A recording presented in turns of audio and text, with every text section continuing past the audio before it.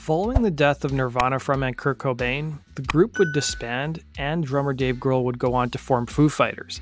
Foo Fighters' self-titled debut record in 1995 won much praise, as did its follow-up 1997's The Color and the Shape. While Grohl played virtually all the instruments on the group's first record, minus a guitar solo, their sophomore album was the first release from Foo Fighters to feature an actual band. In fact, Grohl hadn't formed a band until he had to support the group's first record on the road. The recording of The Color and Shape was a difficult time for the band and led to the departure of drummer William Goldsmith, something I've covered in a separate video. The link is down below. Despite the tumultuous recording sessions, the album produced some of Foo Fighters' biggest hits, including My Hero, Monkey Wrench, and today's topic, Everlong. Everlong features a bridge with a quiet whispering section towards the end of the track, but what's frontman Dave Grohl singing about, and what's the story behind it? Let's explore that in today's video.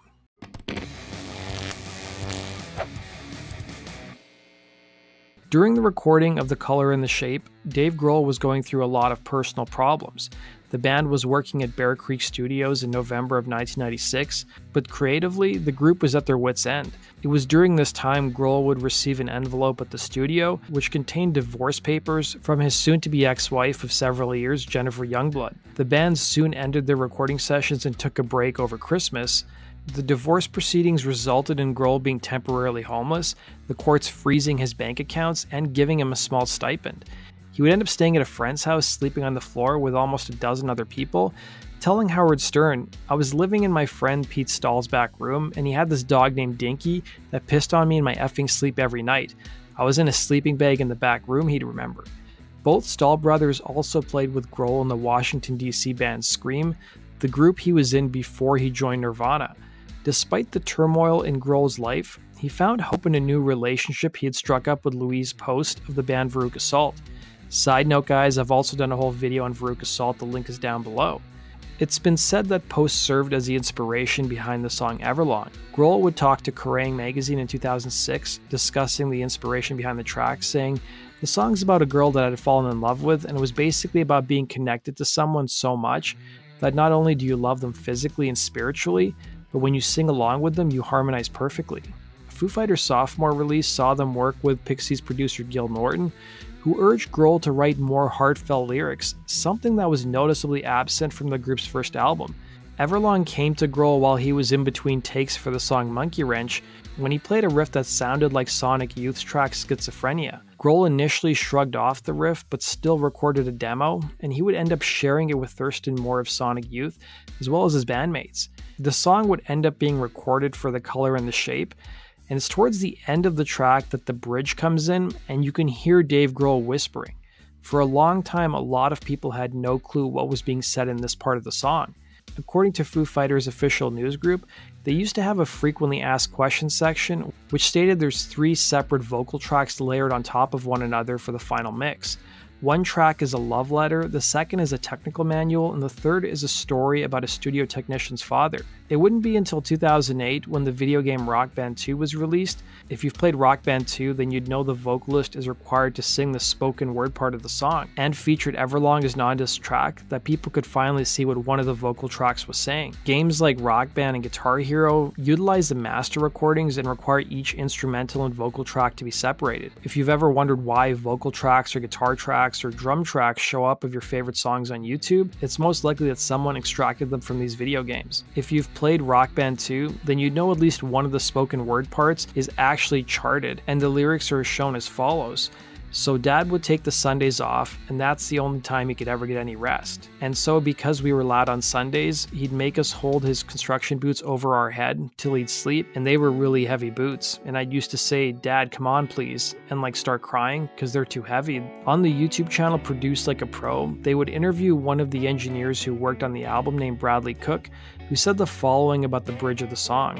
Assistant engineer Ryan Bosch told us a story. His dad would come home from his night job and he had to sleep in the daytime. When he and his brother were too loud, his dad would give them military punishment and make them hold his boots at the foot of his bed, hold them up while he slept. That's Dave retelling the story, he would say. When asked about the technical manual and the love letter, Cook recalled, "I don't know if it was a tech book or just some book, so we did 3 tracks. It was Ryan's story and a couple of tracks of him reading from some random book, but it appears it's just the story at first and then the other stuff jumps in.